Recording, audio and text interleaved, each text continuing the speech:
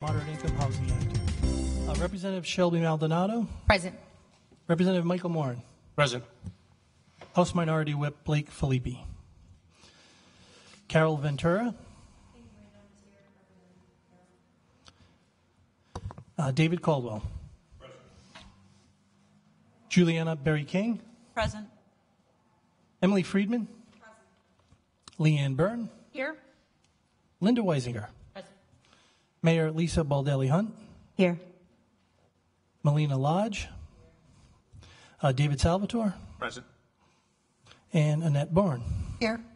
Okay, we do have a quorum, Madam Chair. Thank you. I just want to begin our session today just welcoming Emily Friedman, Director of Community Development, Department of Planning and Development in Providence. She's replacing Kristen Dart. Welcome, Emily. The second part of this, before we begin on our agenda, you will notice you will have a copy of the extension of this Housing Commission. So we're extending the life of the commission from February 11, 2017 to the May 30th, 2017, and should expire July 30th, 2017. And you should have a copy there for you all.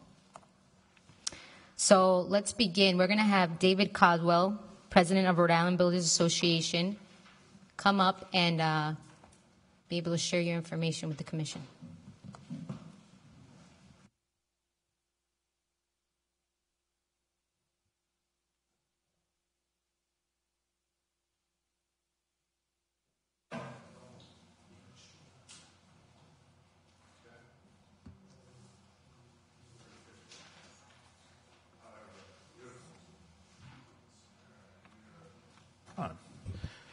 All right. Good afternoon, Madam Chairwoman and members of the committee. I'm on this side of the fence today, and I will be brief. I'd like to make a couple of key points here.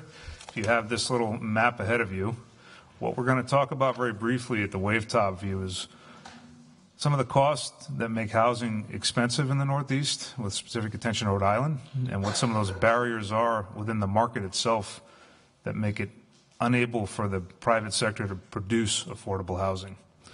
So a couple of key things. If you look at map, I like my colored pictures. It's a Marine Corps thing. Up in the Northeast, we have less production builders than anywhere else in the country. So when they say custom homes, that tends to be smaller, local, traditional operators rather than big multinational corporations. So the further west you go, the more economy of scale you have, the larger subdivisions. You've probably all seen those.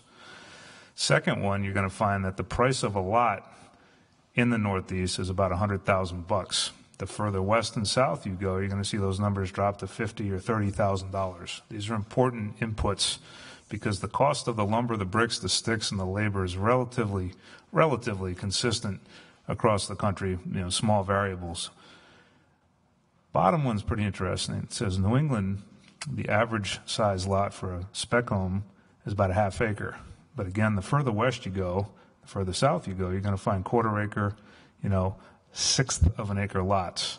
I lived in San Diego for 10 years. And if you go out west, you're going to find high density development surrounded by large open spaces in a lot of these places. So counterintuitively, the states with more land, a lot more land, often have those smaller lots. A lot of that's driven by, one, market. Two, it's a lot less expensive to put in your infrastructure, your road, your water, your sewer, your utilities, and make the money. These are three things here that in the aggregate start to compile to make housing prohibitively expensive up here in Rhode Island. Page 2, you're going to see where Rhode Island and the cost of permits and delays, the most difficult market to be permitted in America. This is a Wall Street Journal article from July of last year. The most difficult market to be forgot to keep that moving along. Most difficult market to obtain a permit would be the Metro New York region. The third most difficult market to obtain a permit would be the San Francisco Bay region. I've kind of grouped Long Island and New York together with Oakland and San Francisco. But number 2 right in the middle is Providence, Rhode Island. So you've seen some good data from that. Wharton School of Business will tell you it's hard to get permits in this state. It just takes a long time. And so you're going to see how that delays things. And you've probably heard the term time is money, but time is risk. You get involved with these projects and you have a lot of uncertainty and unknowns. That happens both with the private sector as well as the Rhode Island housing and the nonprofit sector. We experience the same exact problem. The next, scrolling down here, you're going to see another Wall Street Journal article, the fees that inflate housing costs. So as you're going to see throughout the country right now, you've seen in more and more municipalities and states looking to the developer for costs of infrastructure. We've been doing that longer in the Northeast than anywhere else in the country. So you're seeing impact fees. Importantly out of this, though, is you're going to find that the cost of new construction's 32 to 38% more than existing homes. And that gap is widening. It's called the Replacement Cost Value of Housing Index. So your builders are competing with existing homes to a certain extent. We already have a shortage of existing homes and housing in this state. And what it costs to build new is getting further and further apart in that gap. So that's another thing that you'll see quotes in here from people in, I think it's Georgia, says, I don't build affordable houses anymore. You know, my own family business, when my father started, he built capes and ranches that are often unfinished up in the late 60s and early 70s, modest houses. And now we're a luxury home builder because that's where the money is. We build a lot of beautiful coastal homes, and we don't build affordable housing anymore. We tried, we did a few, but there's no money in it, so we just don't do it. That's what the market dictates. You'll see that as you go through a permanent process, you're going to see how much you spend, and once you get into it, it's rather a frightening amount from my perspective, but a surprising amount from a lot of people who don't know the economics of what the building actually are.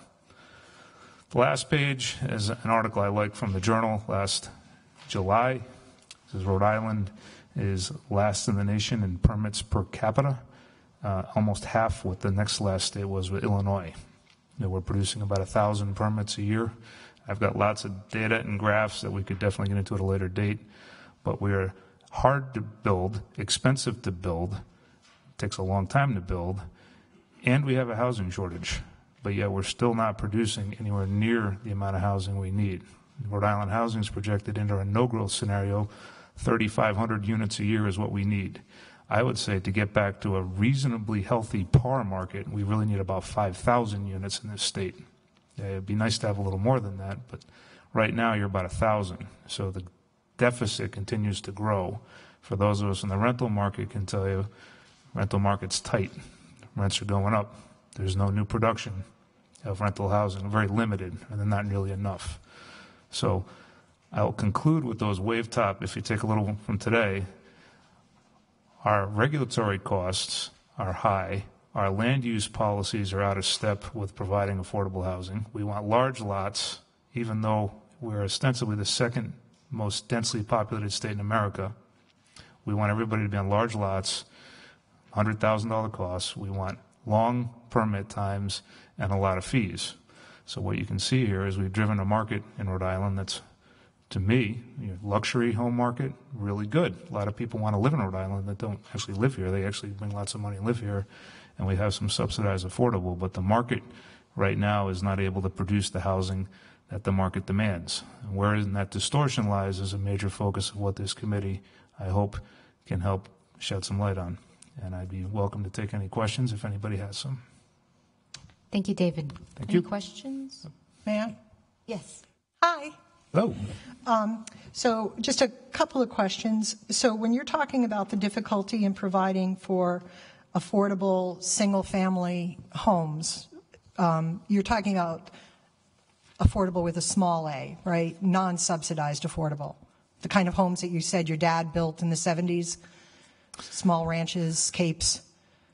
From my perspective, there's no difference between an affordable classified house and a non-affordable house if it's the same house, the same brick, sticks, lot. It's the same structure and the same cost, whether it's classified affordable or not. I just wanted to clarify. So in order for you as a private developer to build the kind of stock, let's say a $200,000 single-family home, without a government subsidy attached to it, what kind of densities would you need and infrastructure would you need to provide that in some of our communities that are, lacking that kind of stock?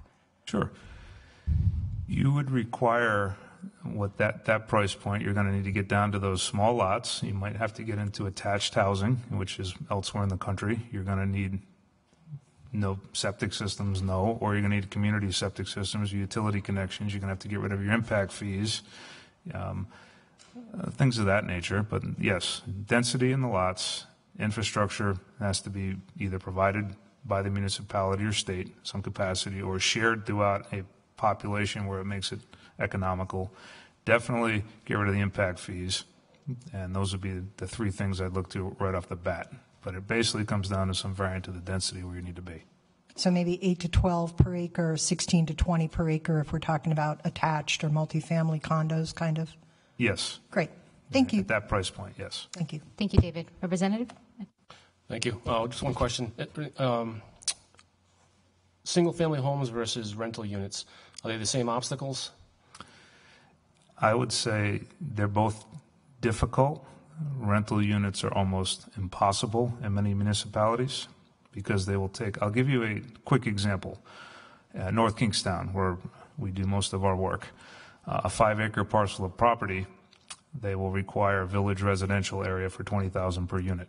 However, they will put a groundwater overlay district on it, so the zoning conflicts with a self-imposed municipal regulation, which no one has yet to figure out what the basis for that actually is, other than to prevent development. So these are what I call the exclusionary zoning policies that have evolved over about 40 years in Rhode Island. So on that 2-acre parcel, they'll allow one single house. That house could have 8 bedrooms in it. Septic system, that's about max. But on that 2-acre parcel, they'll require a 4-acre parcel to have a duplex. So I've asked recently, well, why can't we, the primary constraint being wastewater. So how about if we had 8 one-bedroom apartments instead of 1 8-bedroom house that I can have by right? Well, you can't have that. Well, why not? Well, because we have it's right on Post Road, we have a huge demand in South County where I live and work for age-appropriate housing. No one can answer that. They say, well, that's the way it is. So I would say single family is tough, but the rental requirements for multifamily are really tough. Thank you. Sure. Thank you, David. Yes, Barb. To be clear, is the challenge on the rental side, is part of the challenge on the rental side, the lack of the sort of by right multifamily zoning? I mean, obviously the density is part of the problem, but do you find a lot of places don't allow the multifamily by right, and does that add to the permitting time or the requirements in terms of being able to move projects like that ahead?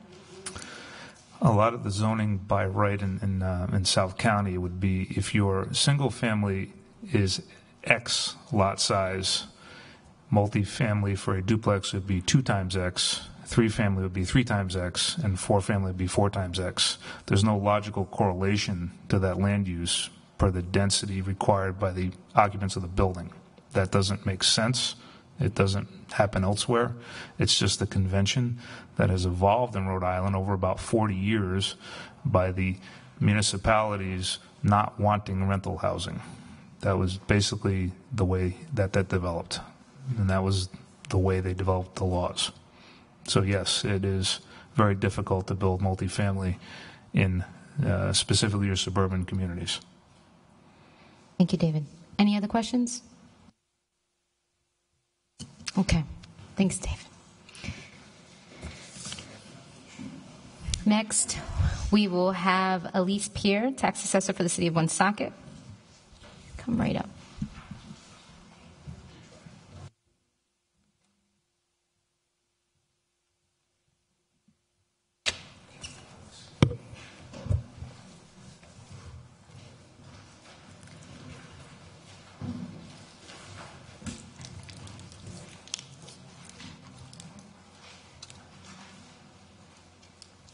Good afternoon, everyone. My name is Elise Perry. I'm the city assessor for Woonsocket. I put together a presentation today to talk about the impacts of low and moderate income housing in Woonsocket. Not talking so much about single family units, but more so the larger scale development programs where there may be 100 or so units per building. here currently are the low-income housing laws that apply to me in my office, and just a summary of the requirements. These properties have to have COs issued after 1995 and then undergo substantial rehab according to HUD. Based on a recent court case, the HUD definition, summary again, as follows. It's a residential project, so it can't be a mixed-use commercial residential dwelling. It must have $17,550 in rehab costs per unit. Each state has a high cost factor that's associated, and it equates to $17,000 in rehab costs. In addition to that, there has to be recorded rent restrictions.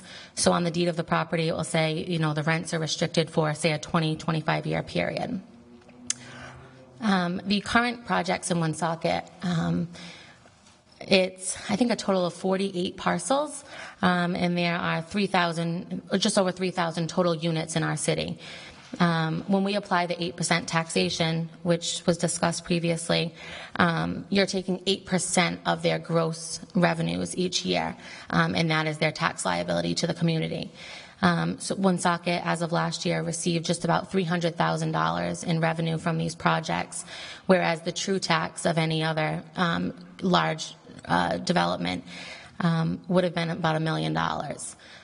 So we are taking a significant loss in the revenues to the city. The taxes paid by these 8% properties represent 1% of their tax assessed value. It's like saying you have a home for $500,000 and you're only responsible for paying $5,000 to the community. There's been talk, and we get calls constantly about proposed projects in our community. Recently, an investor called from California about a development that currently has 117 units in it. It does currently pay 100% taxation, and the city would be set to lose about $88,000.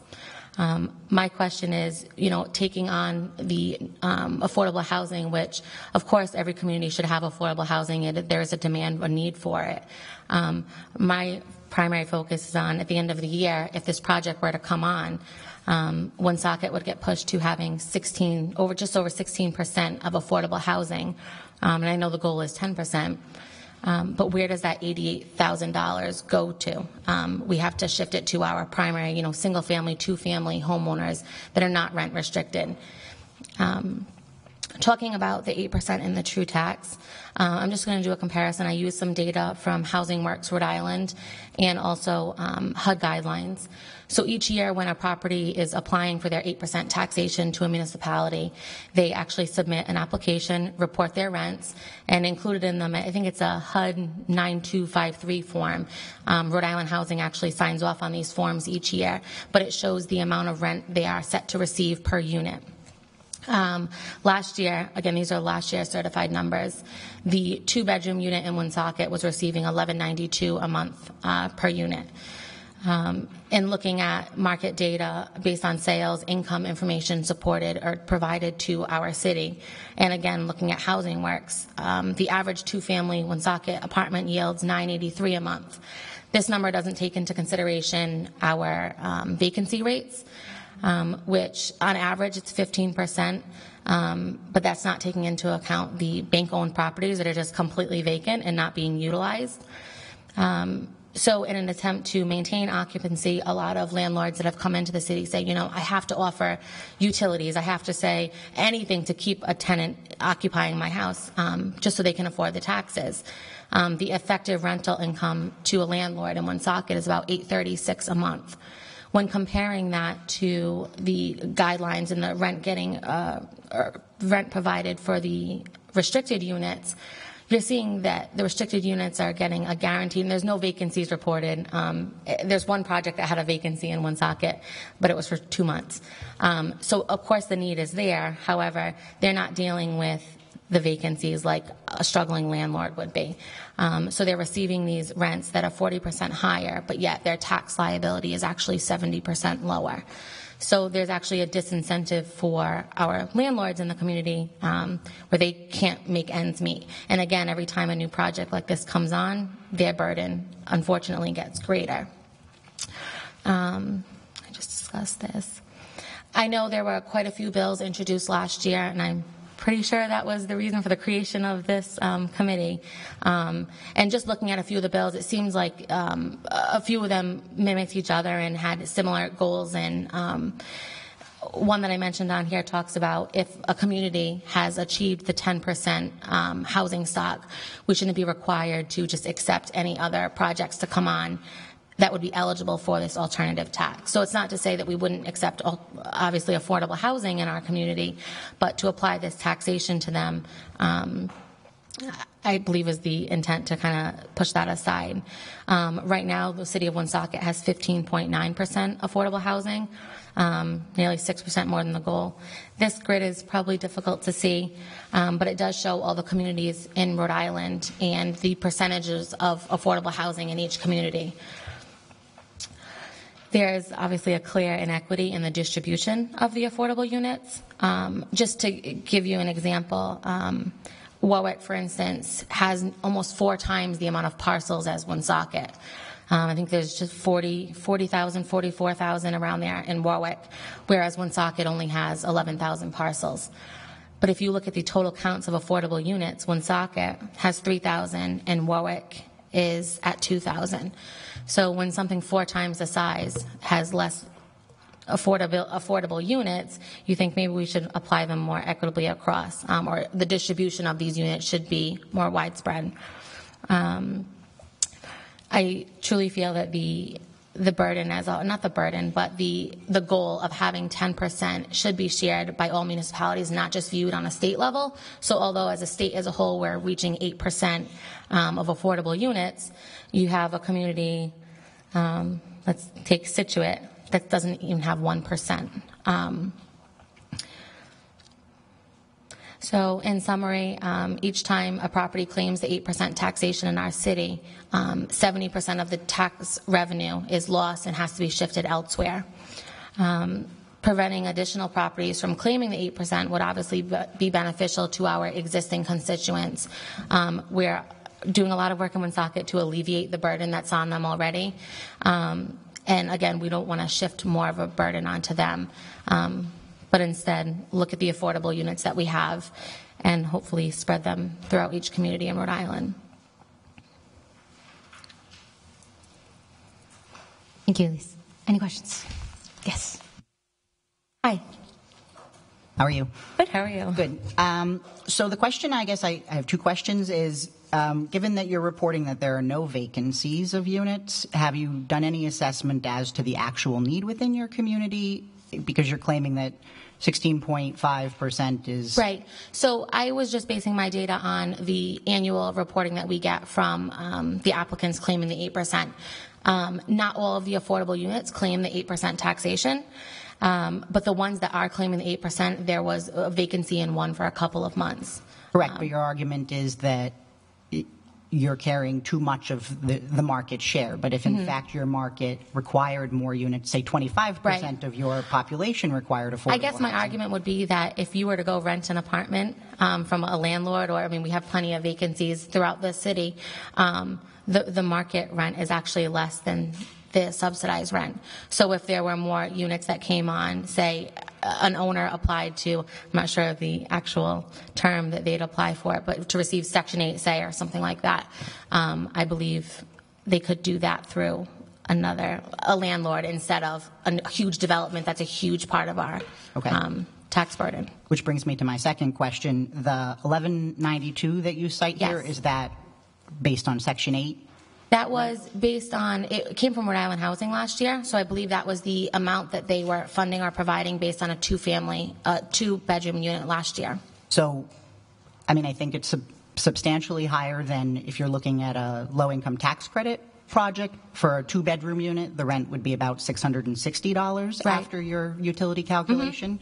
And on a development looking at 60% AMI as the income restriction, you're looking at about $830. So that's significantly This is lower. all just specific to Woonsocket, so these are the numbers that were reported. Those numbers are specific to Woonsocket as well. Okay. So I'm just wondering, Section 8 rent would pay higher than a low-income tax Right. credit property. Right. And so I'm just questioning what the 1192 represents, because you have a broad mix of housing types within Woonsocket, and so one number wouldn't capture It that. was the majority of the housing that was reported under the 8%. So again, I don't know that they're not all claiming the 8%. You know what I mean? So I was only looking at the 8% properties. But it would seem unfair to then penalize somebody who's collecting perhaps half the rent Would it penalize who? in trying to create a higher tax burden for somebody who is, if a developer is only collecting $660 in rent. Of course, right. And you're proposing that it be on assessed value, the unit may in fact be assessed exactly the same, but the rent that's allowed would be So if there are significantly rent lower. restrictions, I'll go back to, I worked in Providence quite a few years ago, and prior to the 8% being introduced and obviously spreading the way it has, if there was a rent restriction on the deed, you can't legally turn around and sell that property Correct. over a certain percentage. We assess those properties in accordance with their deed restrictions. So it could be two identical houses and one has a rent restriction on it and one doesn't. Yeah. They will have two different assessed values. Correct, but we're talking about So that comparing means two two different tax affordable burdens. units side by side. And so how do you make the distinction for units that have a different Right. income target if the rent That's can what I'm be saying. higher? If you're not basing it on the 8% taxation, that would be considered in the assessment. So that would lower their tax burden. Do you know what I mean? If it can only get Yeah. 600 and this one can get 1,200, their total assessed value would be different. Therefore, their tax liability would be different. Correct. I'm pointing out the discrepancy between what somebody may be collecting of $660 versus the $1192. So you're pinpointing perhaps a Section 8 development, which may not be representative of all the units that are in Woonsocket. Correct. Okay. Correct. Yes. I just want to be I clear am because this specifically is talking very- about 8%. Yes. No, 8% in Section 8 would be different. So The 8% taxation properties that were reported last year to our community, those are the numbers I used. I did not use a 8% or Section 8 housing. but those would be eligible for Section If they applied for the 8%, yes. So like I said, there are projects that may be paying, there's one down the street that's a subsidized housing, and there's many units in there. They do not apply for the 8% taxation. They pay full tax. Thank you, Ellie. Any more questions? Yes. Just, would the commission be able to get the spreadsheet that refers to the 3,053 housing units whereby you receive $290,000 Yes, versus absolutely. the $1,005,000 that you would suggest they're valued So at? the 3,000 total units that was reported on the Housing Works, but I have a spreadsheet internally, again, of all the parcels that are receiving or applying for the 8% taxation. And you have what their gross rents are, whether Yes. they pay the 8%, and what And their then their assessed true assessed value, value. right, so that Yes. we'd be able to compare the differential Yeah. between those two. That would be very helpful. Sure. Thank you. Yep. Thank you. Any more questions? Yes, ma'am. So thank you, Elise, for your presentation. I think it's very informative. And I'd just like to comment on something that the young lady in the front said here. I'm sorry, Paulina? Oh, Melina. Your question was, are there enough affordable units for the amount of people in Woonsocket who are looking for units? I think it's pretty clear that the more affordable units you have, the more people you attract to your community because they're looking for affordable housing. The question isn't, do we need affordable housing in the state of Rhode Island? I think the answer to that is yes. Everyone needs to live in a home that is affordable. That's how you succeed in life. But the reality is that one community or a handful of communities should not be carrying the burden of tax relief and other communities not carrying that burden. We want everyone to feel that they are welcome in any community in the state of Rhode Island. Any 39 cities and towns should be welcoming everyone, no matter what their gender, color, ethnicity. We should not be putting people in pockets of poverty in urban communities. We should be spreading out the affordable housing throughout the state of Rhode Island so people are feeling welcome whether they're in rural, urban, or suburban communities. In addition to that, generally the urban communities are the communities that are struggling. So by giving additional tax relief in those particular communities, what is happening is the families who are not living in affordable housing, who are just making ends meet, are continually picking up the burden of the relief that is generally given to individuals who own properties that do not live in our community. So they are getting relief. They are not taxpayers who are residents of the community, generally speaking. And when the tax assessor referred to the unit, the 117 units, where they are paying complete taxation, full taxation, and someone comes along and they want to purchase that, but they are looking for the 8% relief. My question is, if the current owner can afford to pay the taxes and maintain the property, then why would we need to move forward and give a tax break to the new buyer? And by doing that, we are now burdening the hardworking families who some are still relying on state services, but could potentially push them over the edge. So other than the fact that, and I think Mr. Caldwell probably in his underlying message hit the target, and that is certain communities are creating regulations and ordinances and laws within their towns to prevent affordable housing, and they do that strategically in order to not have affordable housing within their community.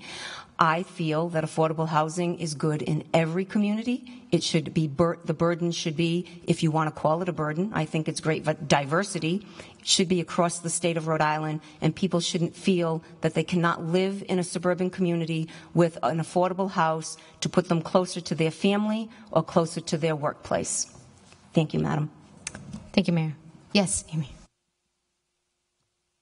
I would just thank you also for your presentation, very informative. And I would completely agree with the mayor. I think that absolutely every municipality in the state needs to be doing its part to achieve affordable housing goals, and which was the purpose of the law in the first place, was to try to get some of those communities who had not been producing affordable housing to produce more. And I hope that through the work of this commission, it would be the goal to figure out ways that the law could be tweaked to make sure that that's happening and encourage that to happen. I do have a question for you on your presentation around the example that you gave for the 117 residential unit project. I'm not familiar with this one, and our development team may be familiar with it. I'm getting calls from California on this one, so. Yeah, but are they applying, do they want to create, it's very unusual in Rhode Island, certainly for a deeply subsidized. It is, per the records that we have, it is a 100% subsidized project, and it is not receiving the 8% taxation. But a Section 8? No, I'm wondering. I'm not sure. So a development that large to convert to affordable housing would generally require like deep subsidy, like our 9% affordable housing tax credit, state historic preservation tax credit. I mean, it would be very difficult for a development of this size to become an affordable development.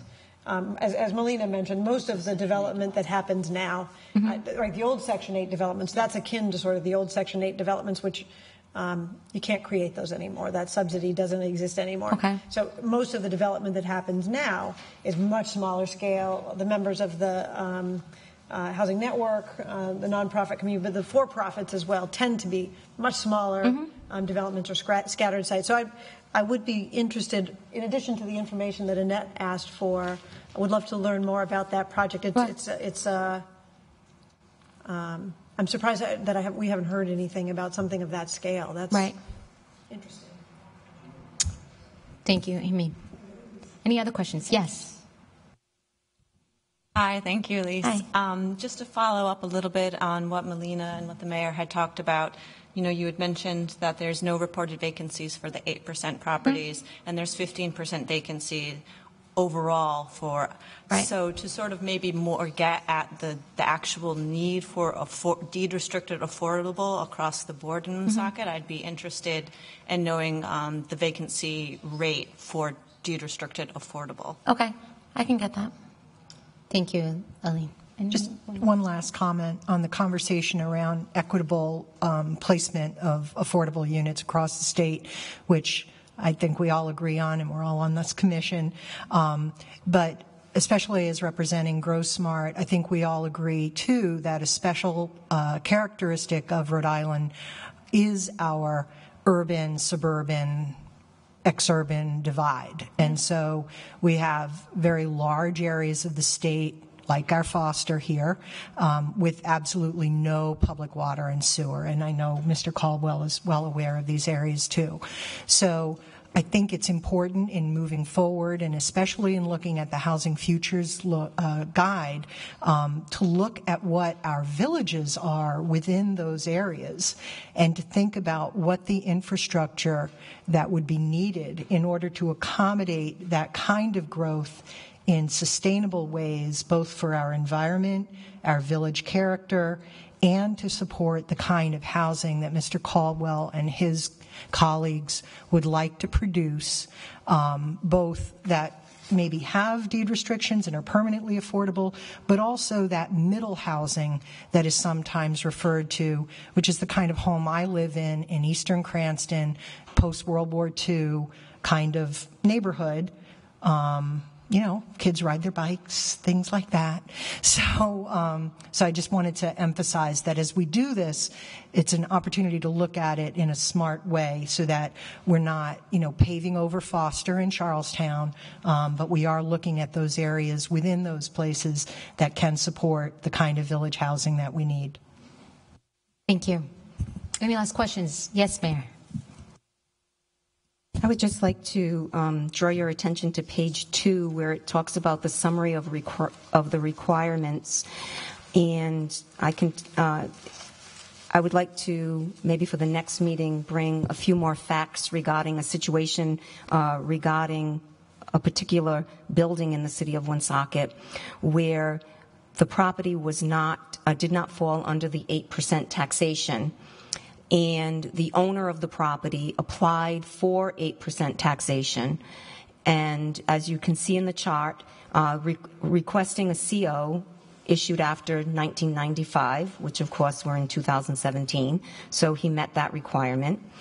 Substantial rehab, and you can see the rest, and the recorded rent restrictions.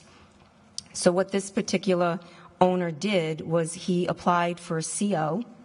He paid full taxation, he applied for a CO, and the question became substantial rehab. Substantial rehab is not defined. So substantial rehab is a very loose term, and you could potentially go into that particular building and paint, change the carpets, get a CO, have rent restrictions, and now you go from 100% taxation to 8% of the gross rental income. So that substantial rehab is not defined, and in my estimation, substantial rehab of a building, and I am not a builder, but substantial rehab is not cosmetic, which to me is more of painting and carpeting. Substantial rehab is when you're tearing down walls and you're getting to studs and you're rewiring and replumbing and doing all of those things. So we took approximately 100-unit building and lost our taxation to an 8% gross rental income. We cannot sustain the continuation of the loss of tax revenue in a struggling urban community that has been historically distressed for decades and continue to give tax breaks that are affecting the middle class and lower income middle class folks. Thank you, Mayor. Yep. We'll get that from you, Mayor. Even after this, you can forward that info to Charles, and we'll be able to forward that to the Commission as well to be shared. Okay. Let's thank you, Lise, for your presentation. I appreciate the opportunity you've given us. I would like to have our last presenter from the Central Falls Planning Director, Peter, who will present on behalf of Central Falls a little bit of their information. We can go for it.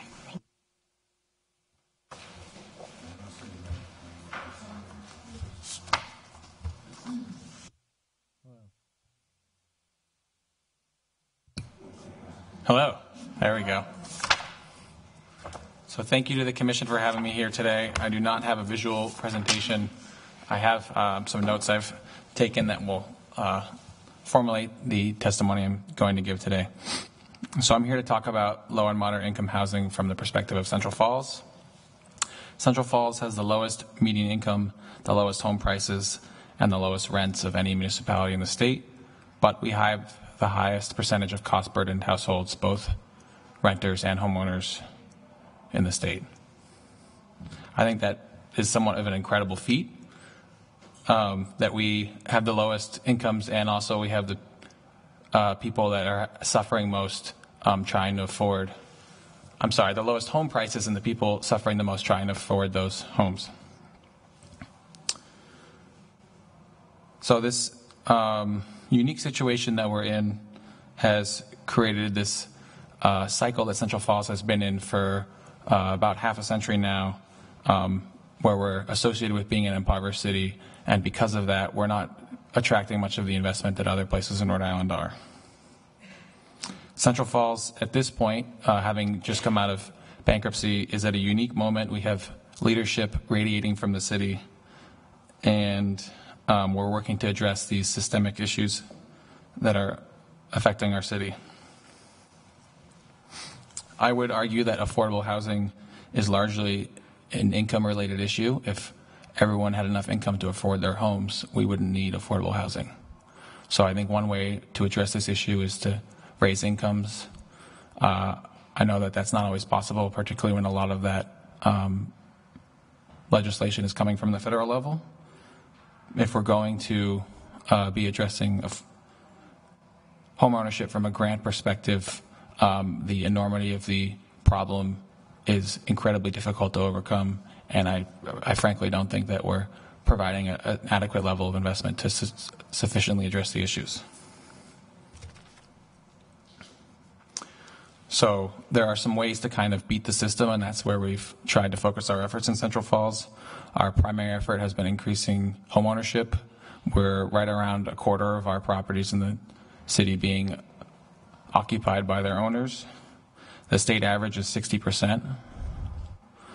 There's been national research done that streets that with high levels of home ownership have lower rates of crime, they have higher home values, and that's the approach that we're taking in Central Falls.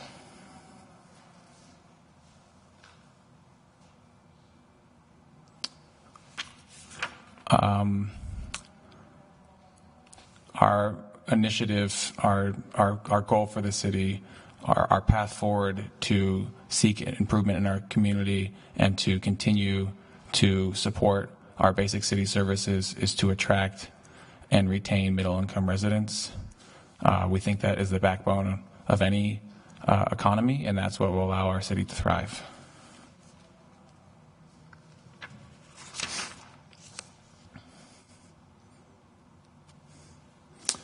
So one of the other aspects of that is we want to maintain our low-income residents. We want to continue to support them, continue to provide them services, and we've targeted our investments to attract and maintain middle-income residents in a strategic manner to limit any impacts on low-income residents.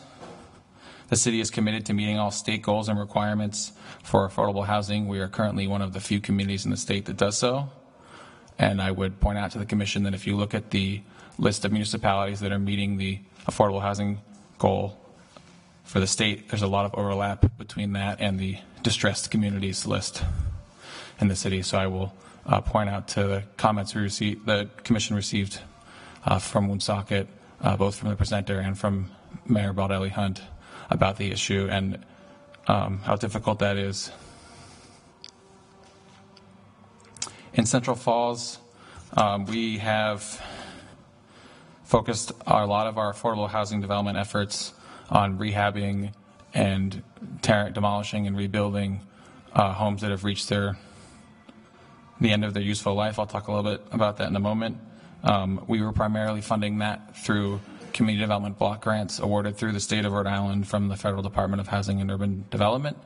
there was a shift in rulemaking from HUD last year, and they determined that we were no longer able to receive federal grant dollars to support affordable housing construction in this manner, and that has been a serious blow to the efforts in our city to construct affordable housing. We have not built any affordable units since this ruling came down last year.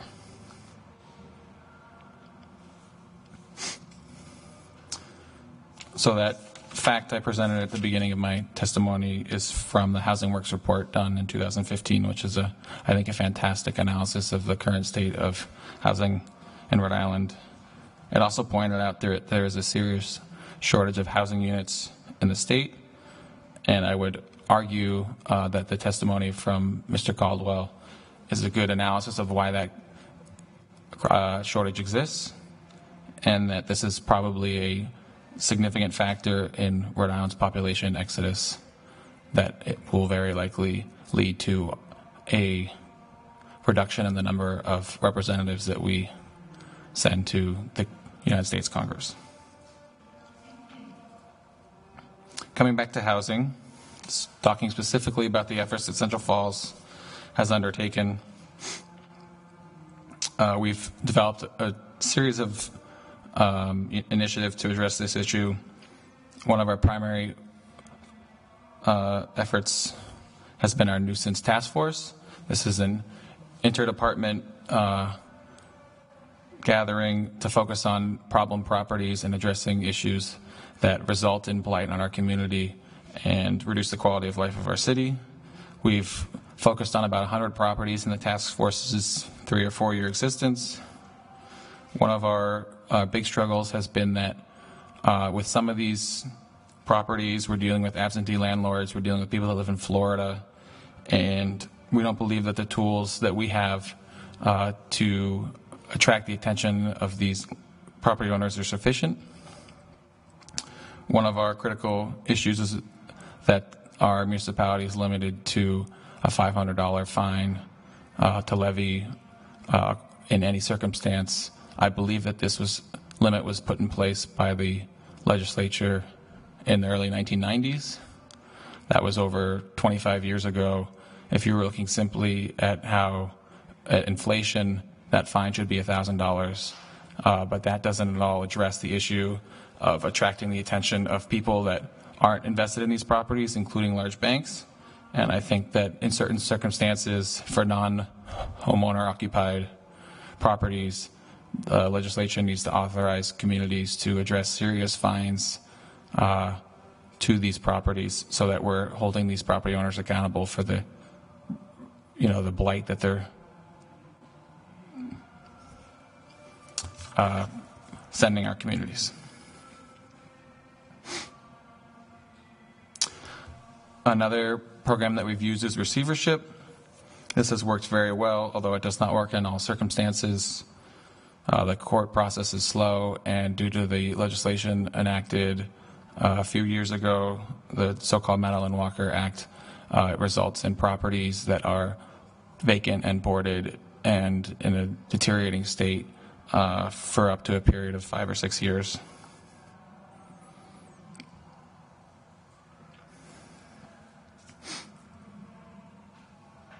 So I'm going to talk now a little bit about our strategy for investing in individual properties.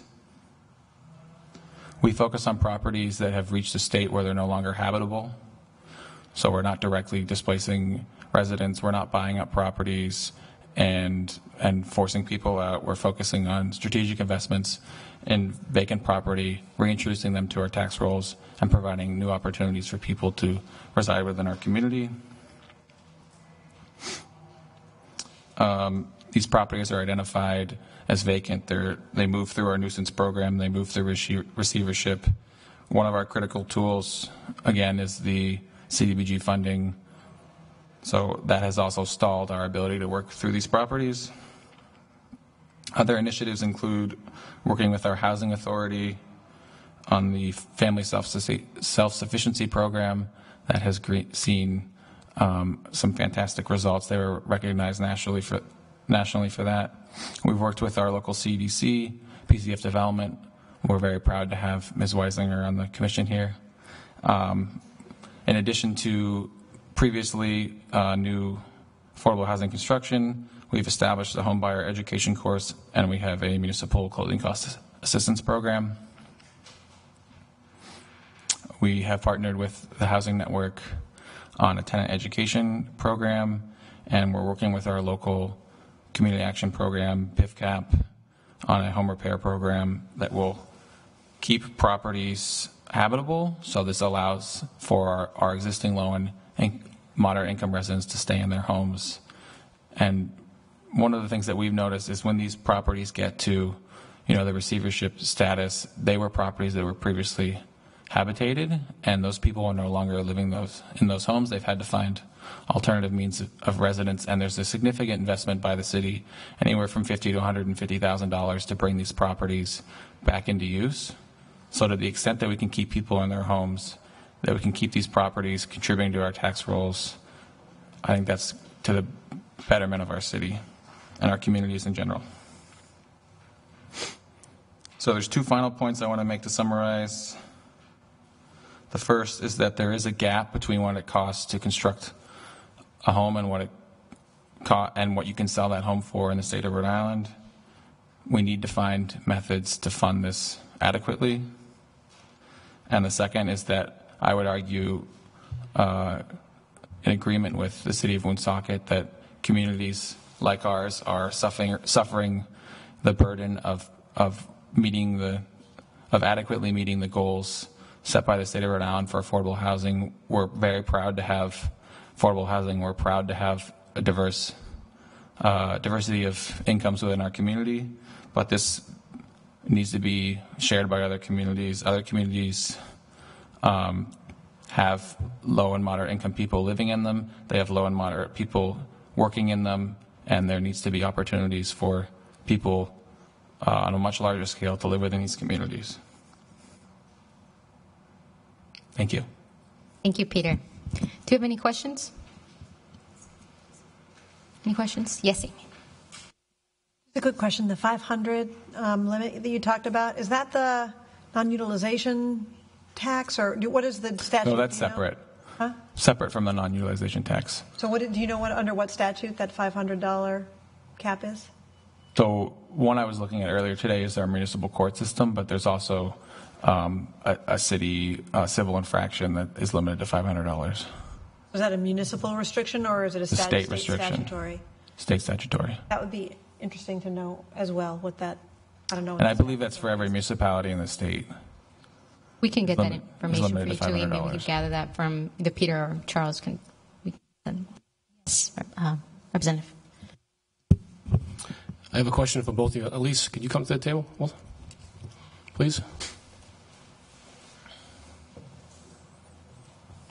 The issue with banks and foreclosures, and I know you see it, banks are not recording the foreclosures in the appropriate amount of time, and they seem like they'd much rather pay the fine than record the foreclosure. Do you see that as an issue with affordable housing? All the time. There was a property recently that the bank claims that they foreclosed on 2 years ago, but it still remains it's an elderly woman's name. I don't know the reason. Each bank has their own reason as to why they keep the bank in the owner's name, not their name. But they keep paying the taxes, they turn off the water, and it sits there for 2 years, and there's a phone number on the house where property management, call this company, you call that number. Oh, we haven't managed that property in 9 months. Call back the bank. You call the bank, you can't get through to anybody. So it is a huge problem.